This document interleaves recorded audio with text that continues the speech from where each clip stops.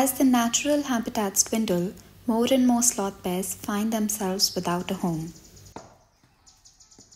As they search for a new home, sloth bears frequently venture in human-dominated areas, leading to an increase in conflict.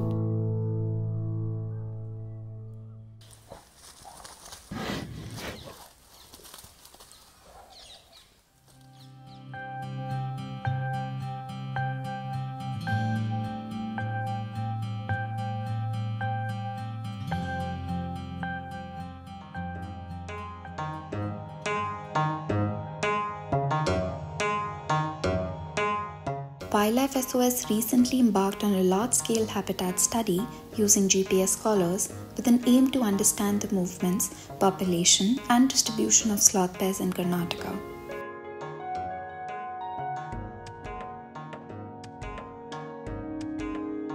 As a part of this 5-year-long project, sloth bears are set to be collared, monitored, and tracked remotely using GPS.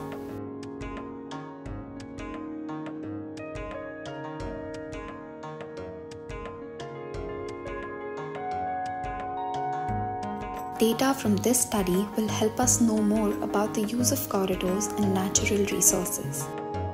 Using humane techniques, we laid out parallel traps and the bears were tranquilized with the assistance of the Forest Department.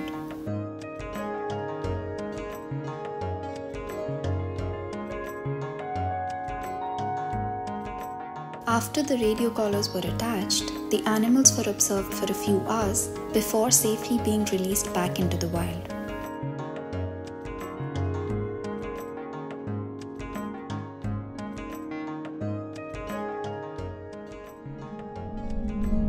Radio collars use a satellite tracking system to provide information about their home range, habitat choices, and movement.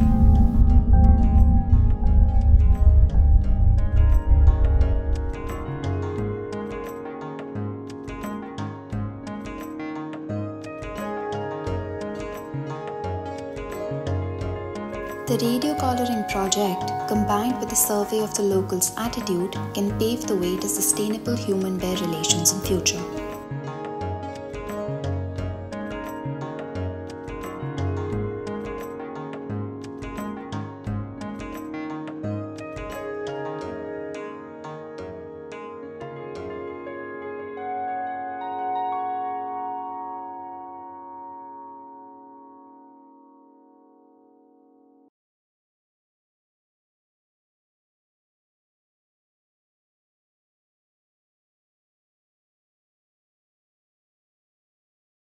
Hi, I'm Karthik Satyanarayan.